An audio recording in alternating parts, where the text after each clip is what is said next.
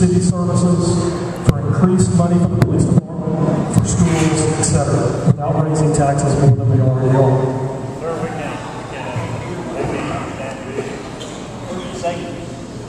The question is, city sales taxes are high enough. How do you propose, as a candidate, to pay for increased city services, such as police, schools, streets, etc., without raising taxes more than they already are?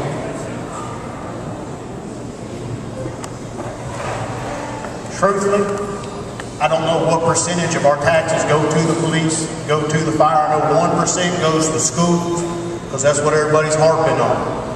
As far as what I'm going to do, I don't know. A collective bargaining agreement, I reckon. There's 5 of us. I can't do anything. I can take the words that people tell us, information we get, and together 5 of us can run the city.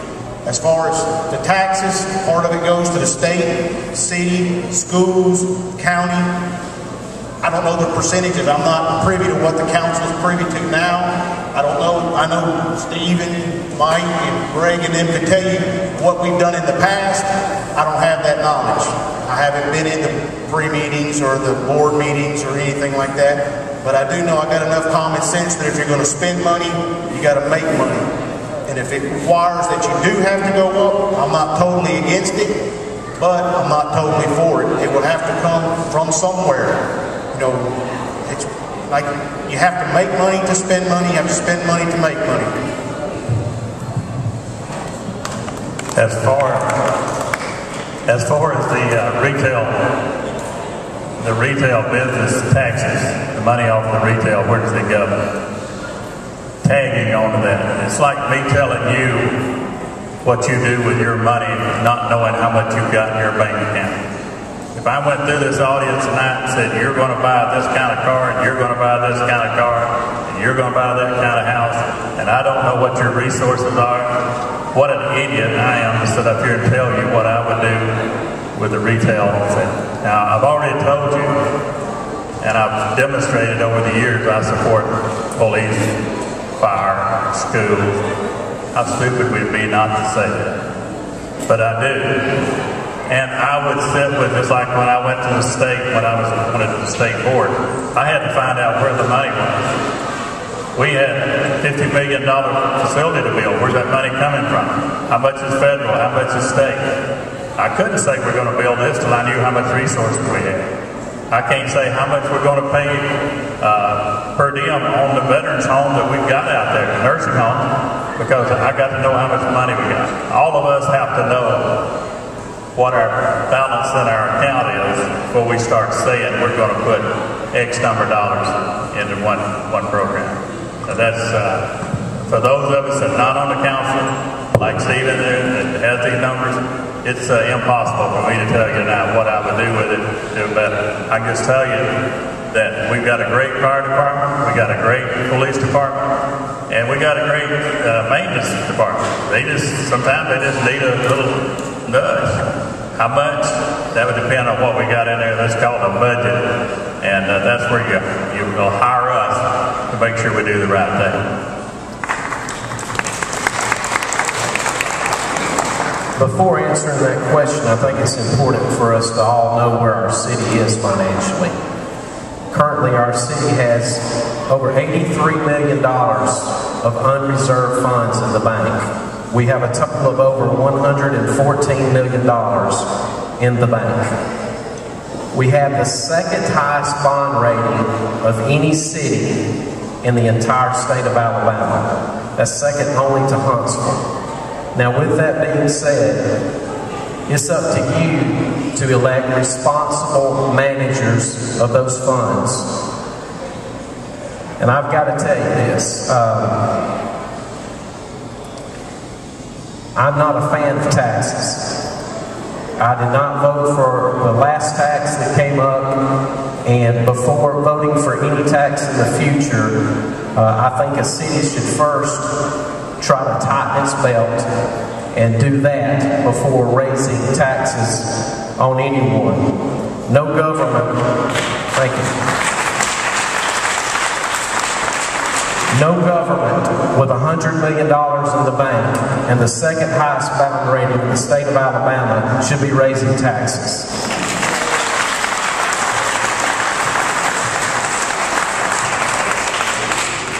I agree with what Stephen says. I understand we have a 2A bond rating right now. If we lose our taxes, what I've been told, basically overnight we would drop to a 1A status.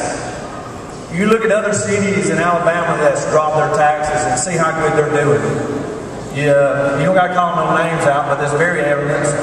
West of us, south of us, schools are getting took over by the state.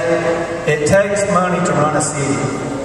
I'm not for tax raising, I never have been, but if we want to continue to have the best police departments, the best fire departments, we want to have these satellite services everywhere. It takes money to do that. I understand that. But I am not for just going out and raising taxes to make sure we get that. We use our money, check and balance on everything we do, and we continue to grow as a city. Thank you.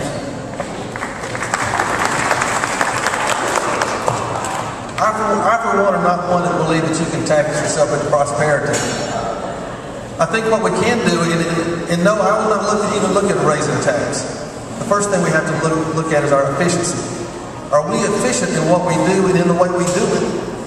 How many city vehicles do you see driving around town and trying to figure out why are they in it? Why are they at home? Why are they parked at a hotel? Why am I paying? Why are you paying the gas for that person to drive that vehicle home?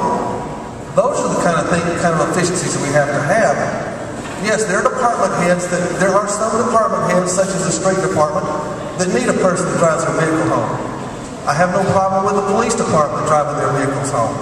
I have no problem with the fire department driving their vehicles home. But there are some, and I'm not going to name them because you know them and you see them every day. Why do they drive their vehicle home, and why have we been paying their gas and their vehicle insurance for 20 and 25 years? I think before we even look to raise taxes, we have to make sure ourselves are efficient. Are we hiring the right people? Are we hiring capable people? Are we hiring two people to do a one-person job? Before we even think of raising taxes, we need to look at our own self. What are we doing wrong, and what can we do better?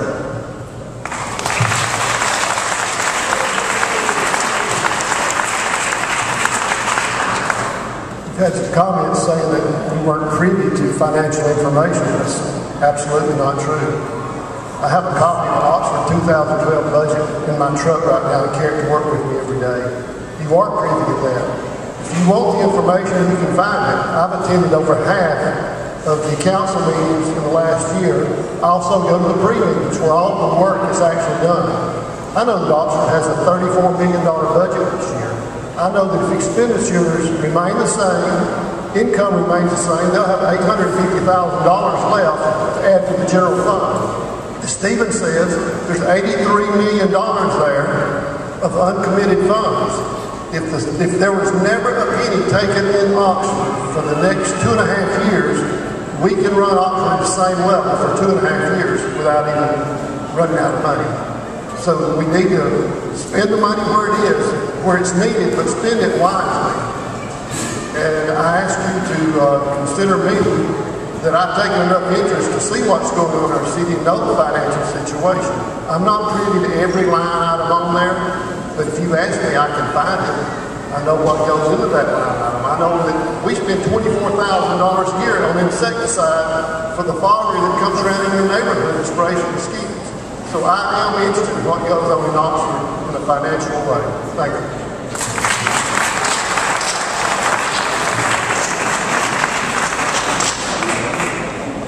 I agree that one of the main things we need to do is go in as a council, as a new council, and inventory what we have and look at the number of workers that we have doing particular jobs. You know, I think as a good manager of any business, and I do have a business downtown, you've got to, when someone comes in there and buys a $10 item and I say, okay, it's $11. You know, they look at you like, are your taxes that high? I have people who come from, I have an antique store, so they come from other states, and they look at that. I think it makes me start to think about how are we spending all of that tax money. So to me, the first thing we need to do is inventory, be more efficient, as Greg says, with what we have and use it wisely. Another thing I think we have to do is bring more commerce in, bring more industry in, so that we have more people contributing at the higher rate of pay to that tax base. So I think those are some things that would be an answer to no more taxes. You know, I don't want to look at anybody with my register when it's 11 cents tax. For sure, I'd love to change back to 8 cents tax, but I know we have to have some things, but I believe we can do better, and I want to be a part of that for Place 2. Thank you. Every year I was on that council, we had a surplus. Sometimes it was several $1 million. So we need more people coming into Oxford to spend money in Oxford. One of the things we proposed was building a sports complex. The sports complex field, those of you that don't know, you have soccer, baseball, and travel softball that goes on all the time. We did a study on that, and that complex has not been built yet. It would have over a $5 million economic impact per weekend. Per year on our city. So if you bring it in $5 million, another extra $5 million a year for people outside of your city, that's another source of revenue. So we need to get that sports complex built so we can bring in that revenue through the sports complex. Also, our schools are the best marketing tool we can have. The better our school system is, we promote our school system, it's going to bring in more industry. As Greg, I think, mentioned that there was Dr. Boogie brought in a company. They located here because of our school system. We need to increase the people coming to Oxford, to increase the revenue, to increase the sales tax, and that's how we'll fund our programs and our services for the next several years. Thank you.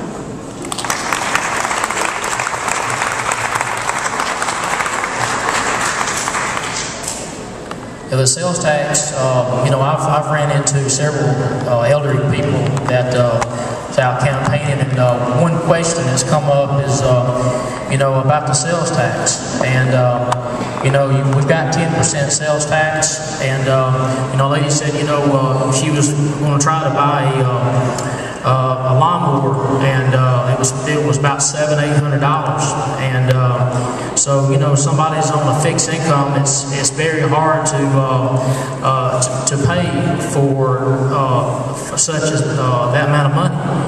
And so, I'm actually for new development coming into Oxford to help bring in industry here so we can have more paying jobs. There's people working 2 or 3 jobs just to make ends meet. I believe I can bring this to the table. I believe I can work with the city council and the mayor to bring in more industry in the city of Oxford. Give me an opportunity for Place 5, and there's a lot of things that we can talk about sales tax. I will be, would help with the city council, and I will be helping the mayor for helping the citizens here. It's all about the citizens. So if I'm given an opportunity here to be elected, I will work hard to bring industry in here and also our education. Thank you.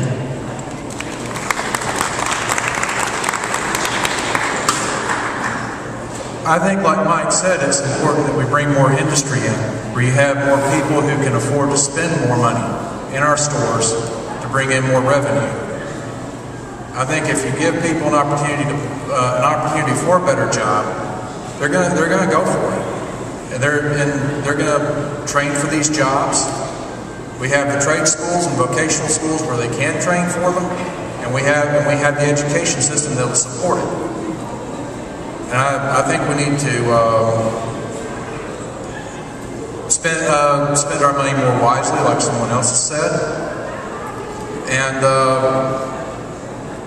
as I said, bring in more industry where people can afford to shop in our stores and to spend more. Right now, people are probably spending just what they have to spend, just to get by, just to pay their bills and buy groceries and just have what they need.